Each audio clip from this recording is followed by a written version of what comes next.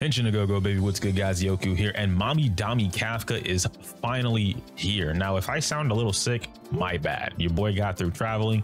I don't know what I got. The next 5-star lightning DPS character has officially dropped on the banner for the next 3 weeks, which means all of us are about to get dominated. Now if you're just as excited as I am about what I just said, let me know in the comments down below. Don't flame your boy, I know that might be kind of weird, but before we actually have too much fun tonight, let me do my job and break down everything you need to know about Kafka in this ultimate free-to-play guide. Shoot on sight! Don't be afraid.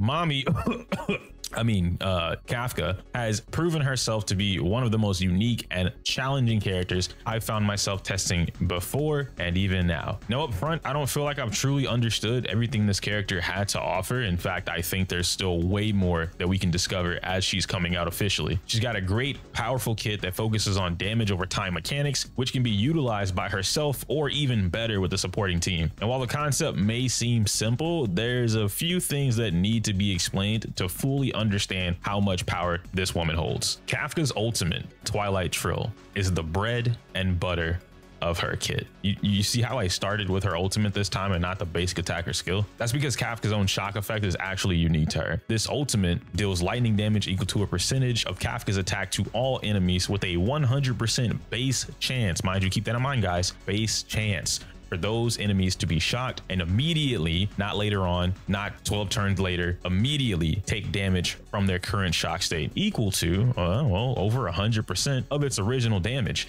Now that's a lot of damage! Now, I don't have to do the math on that. 100% of the original damage is whatever the hell you just did. Even better is that while shocked, enemies still receive lightning damage equal to 360% of Kafka's attack at the beginning of each turn, and that specific shock state will last for 2 turns. So Kafka's ultimate is probably the most important piece of her kit because of these effects alone. The incredibly high damage multipliers on top of her unique ability to trigger this damage at will is broken. I mean, well, I guess it's kind of fair because she can only get this damage from using her ultimate, right?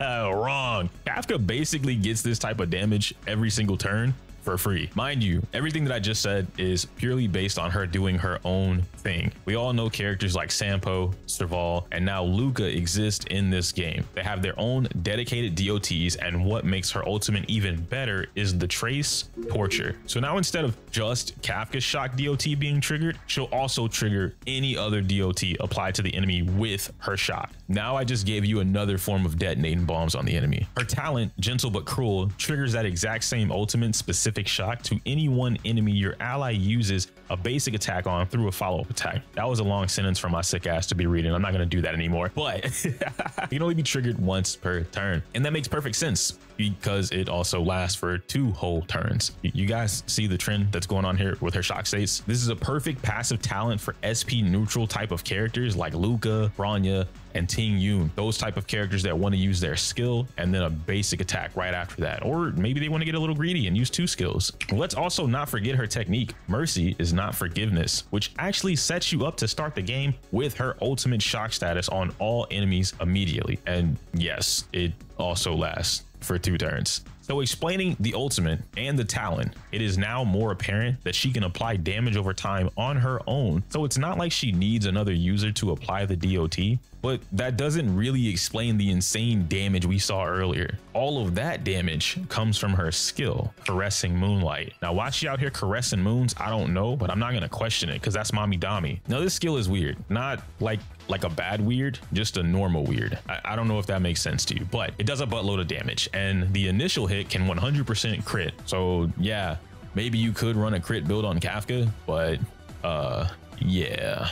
The damage multiplier itself is really strong too, but that's still not where the actual damage comes from. Kafka is the only character in the game that can force proc every other DOT on the enemy whenever she attacks. Now, for those that don't know some of these terms, force proc basically means that I can force this thing to happen at my will or on command. Normally, the way a damage over time mechanic functions is that at the beginning or end of this character or enemy or player's turn, there will be some damage applied to said health bar. Kafka specifically specifically ignores that mechanic, as I've explained in my Zila videos, as I've explained with Blade, Bronya. Any character that allows you to skip the mechanics, the in-game mechanics of whatever you're playing, is broken. Any type of DOT will trigger nearly 100% of the original damage that it would have done immediately after Kafka uses her skill. The best part, my favorite part, and the thing that I made multiple videos on, is the ability to not have the DOT disappear. The way we traditionally look at DOTs, or damage over time, once the turn goes and passes, that ticker goes away. A turn has passed. So theoretically, or at least mechanically, the way it should work would be Kafka's proccing DOT and then it goes away. Thankfully, Hoyoverse loves me, and they might love you too, depending on your pulls. Let me know. Her skill does not consume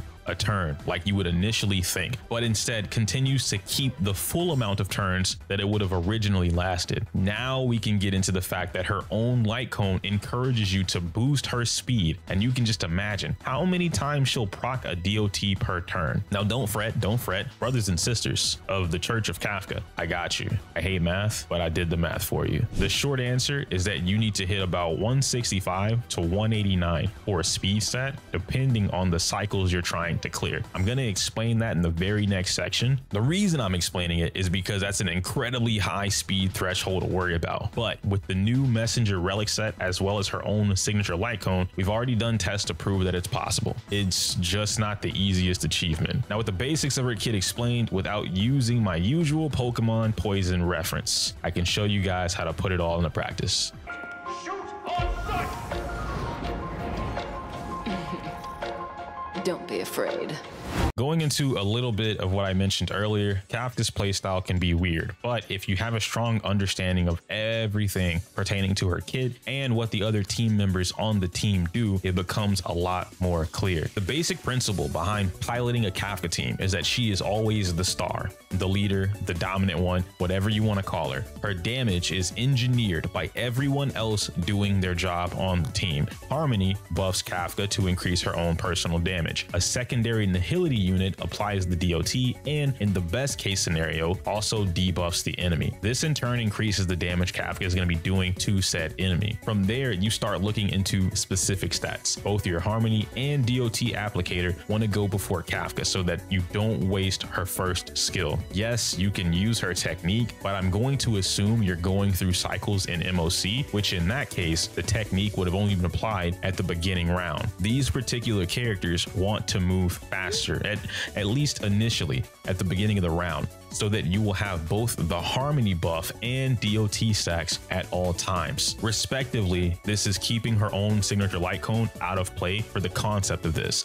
Adding light cones, different relic sets, doesn't change the basic idea of how you want to perform her, or rather how you use her, but it does change how she will perform within the team. Kafka's talent plays an incredibly important role here by taking advantage of someone like Luka or Sampo, who will apply their DOT respectively after a basic attack. Specifically in Luka's case, he will need to use a skill or ultimate, or basically have an enhanced basic attack before it can apply bleed without using a skill point. So not only will the enemy have bleeding or wind shear, for instance, but they'll also receive her ultimate version of shock at the same time. Now that you've set up the board, it's time to start exploding on the enemy. Skill, talent, skill, ult, skill, skill, talent, ult, skill, rinse, cycle, repeat. That order isn't specific, I'm just saying it because it sounds cool. It's just making you more aware that with the combination of everything going on, she should always have her ultimate shock and whatever other DOTs existing on the enemy. That is, unless the enemy is cured of their debuffs, i.e. enemy version of Bronya. Otherwise, there should never be a point in time after the first round that the enemies aren't layered in DOTs. Shoot on sight! Don't be afraid.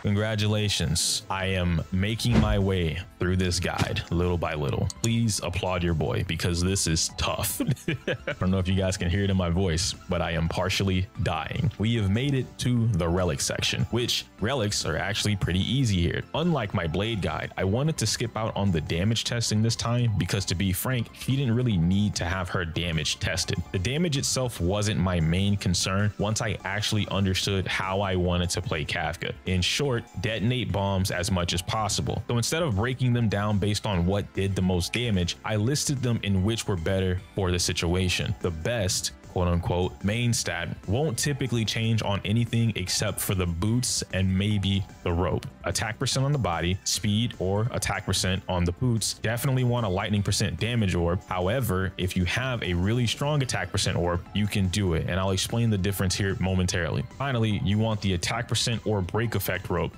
The rope is purely dependent on if you want Kafka doing all the breaking or someone else like Silverwolf and Fu Xuan. The slight detail for the damage percent orb. I understand that attack percent orb might or will drop a lot more frequently than lightning percent, and you will still be able to do a good chunk of damage. The main thing to point out here is that you don't get lightning damage in your gear. It doesn't exist anywhere else besides the orb. So you could skip it, go for more attack percent, and then try and shoot up to a 5 to 6 or maybe even 7k if you're lucky to get that attack stat incredibly high. And that might just be its own unique overpowered build. However, you still don't get lightning percent anywhere else within your gear. The orb is the only place to get almost a 50% lightning damage increase from the gear. With that in mind, your 4-piece Band of Sizzling Thunder set will be the most common. It's strong, it's straight to the point, and it increases her damage output without any outstanding conditions. On this set, you'll definitely want speed boosts, at least up to a certain speed. There are thresholds that a lot of us know by now, but I'll save the specific details on that for another video. For now, 134 is typically your go-to. If you start involving Asta or you have some crazy good luck on some speed substats, then we can look into some other factors along the way. But for right now, shoot for 134. Our next best option, and the one that I had the most fun with, was the 2-piece lightning and 2-piece messenger. You keep the extra lightning damage bonus, which I believe is 10%, but now you're trading 20% more attack for more speed. The higher you can naturally get her speed, the more impactful that 6% speed increase will be. Because of this, now you can fiddle around with the attack percent boots that I talked about earlier, and you can choose to stay around 134, which will give you double actions in the first turn and I believe the third turn after that as well, or you can shoot for something crazy like what I did and max baby moms out to 170 plus speed. That way you basically have double actions every single turn without including any other outside influence like advancing actions. If your Kafka can strike 2, possibly 3 times a turn, then you're easily dishing out an absurd amount of damage in between cycles like nobody's business. I'm a firm believer, and I actually did it, that attacking more often completely nullifies the loss that you would have from the 20% attack increase with the Band of Sizzling Thunder 4-piece set. And as I said before, it really depends on the speed threshold and how many cycles you're aiming for. Oftentimes, when we're going through MOC, we find ourselves clearing one side maybe faster than the other. Usually that side on average is 3 to 4 turns. At a high, it's about 7 to 8 cycles, and then you can successfully get your 3-star clears.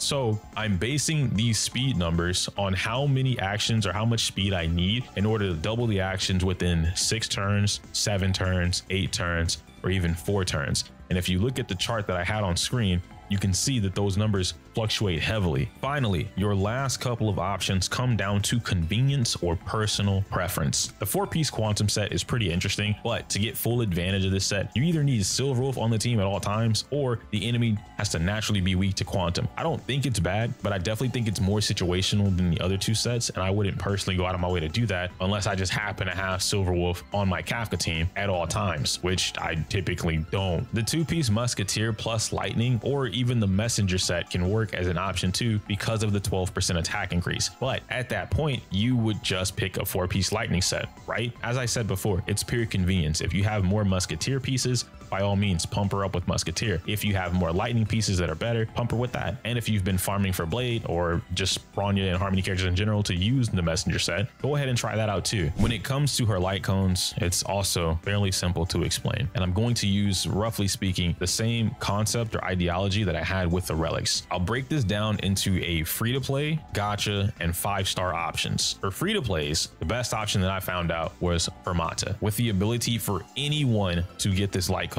just by playing Forgotten Hall, you can easily superimpose this to S5 and receive a 32% damage increase to enemies with shock or wind shear across the board. Plus, You also get a 32% extra break effect, which now allows you to dip into a hybrid damaging plus breaking monster type of Kafka. For the gacha 4-star light cones, Good Night and Sleep Well is her best option, getting another 36% damage increase on any enemy you attack. Just for them having 3 debuffs stacked onto them is both ridiculous and easy on a Kafka team. As I mentioned before, after that first round, enemies are always stacked with debuffs. Finally, for your 5-star options, her best in slot in general, 100% free, easy, is going to be her own signature light cone. Patience is all you need. Which, it's kind of funny, the name of this cone is called Patience, but the effect itself makes it so that Kafka just blitzes the enemy with speed and damage buffs anyway. She also gains a new DOT named Erode, which still counts as shock for all the other text-based needs of your kit,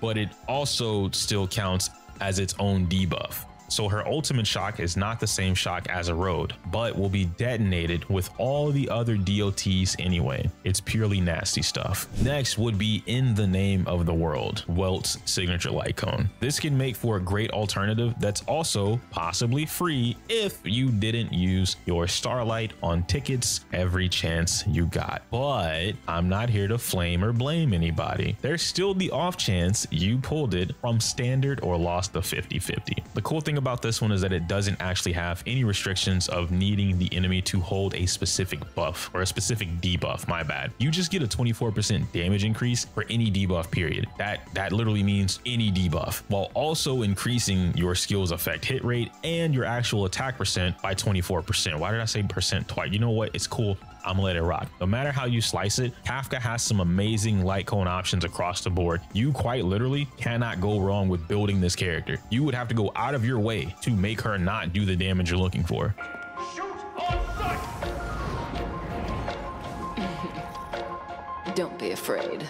Kafka's team comps isn't as restrictive as a lot of people might think. She can function completely on her own in a standard team comp and still get solid damage. If you want more damage, then you can open up a few other routes to get to the goal. As a disclaimer, I'd highly suggest playing around with whatever you have built up first, or at least plan to build up, instead of trying to get every single Kafka team possible or the absolute best Kafka team. Remember, this is night 1, week 1. Yes, we've tested some things, but there are tons of other theory crafters and players who have different experiences and may come up with something new. I like Kafka the Hedgehog. You might not.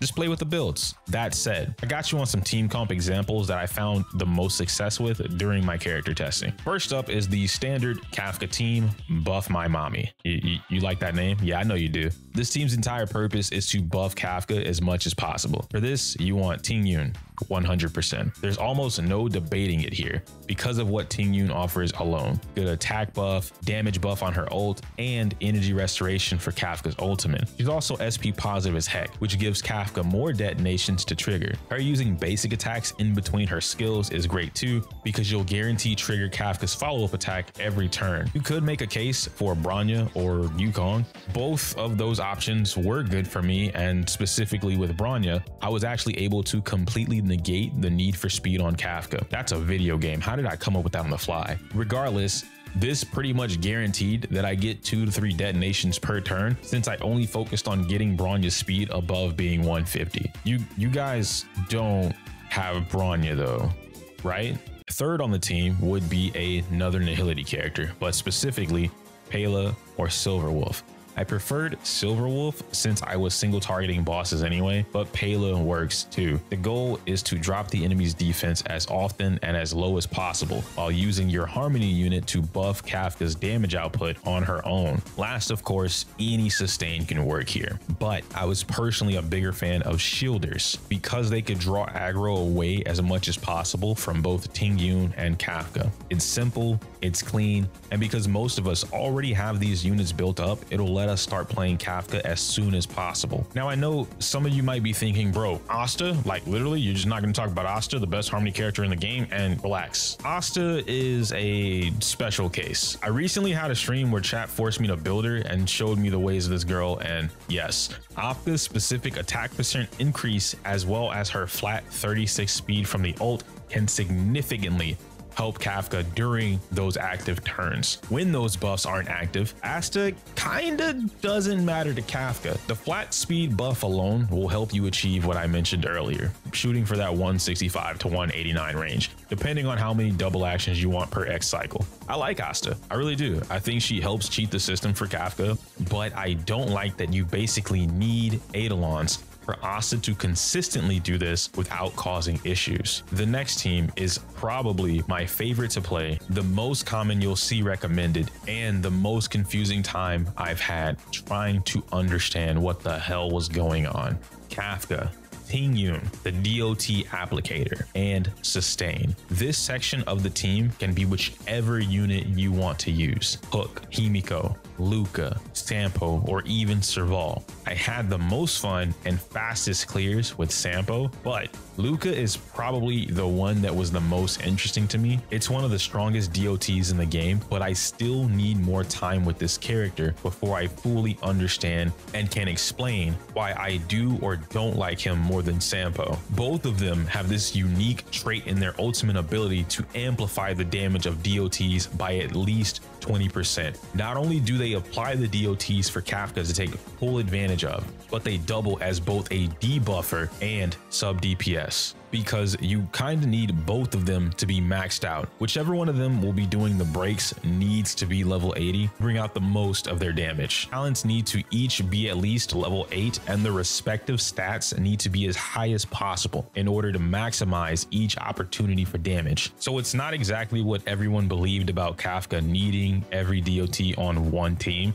but it's not something that's so free to play everyone and their mama can do it day one. You have to max these characters out. It's actually a crazy high investment to ask of anyone to do, especially if you didn't already prepare. And unfortunately for my last team, I don't have any footage of this team. My Fu Xuan wasn't built for a hybrid break build, but I would like to make her an honorary mention alongside the standard team I mentioned before. Instead of focusing purely on buffing Kafka, you can build a team consisting of Kafka, Asta, Fu Xuan, and a sustain. Because Fu Xuan is already a break efficient monster, it will be more expected for her to initiate breaks on enemies quickly thanks to her speed, and thus putting a bleed stack onto them. Kafka goes a couple times after that, while Fu Xuan focuses on breaking the next target, and boom, you have bloody shocks popping all over the screen. These are the type of teams I would personally recommend that have the most dominant performances for the least amount of investment possible. I know the triple DOT thing sounds cool, trust me, but I genuinely don't feel like it's anywhere near the best option for her. That could change in the future if some crazy discovery is found by one of you with a 10k attacking Kafka who just obliterates